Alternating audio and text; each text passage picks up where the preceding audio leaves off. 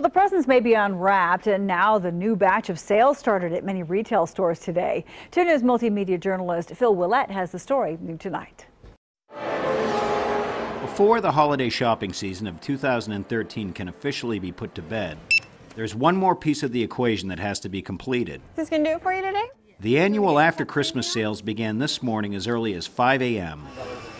For Dad. He likes gadgets. The sales give consumers like Sandra Facey a chance to pick up deals on some gifts that might otherwise be forgotten. Well, just wanted to take advantage of some of the after Christmas sales, and I was working throughout a lot of the holidays, so I wasn't able to do a lot of shopping. Sandra's not alone. As retailers try to clear their inventory and pad their revenues for the season, shoppers are oh so eager to take advantage of the deep discounts. $77.05. Typically the day after Christmas, people are exchanging items that they got the wrong size. They're spending those gift cards that they got.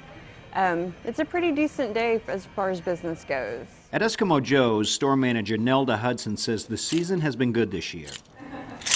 The season has been great for us. We've been exceeding goals that we were supposed to be meeting. We've been exceeding them exponentially, so it's been a great Christmas season for us. And great for shoppers as well. On top of the sales prices that began last week, people can expect them to drop further and further this week, a concept that should sit well with Sandra and others. Take advantage of it.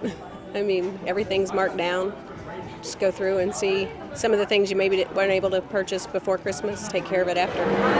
In Tulsa, Phil Willett, 2 News works for you. Thank you, Phil.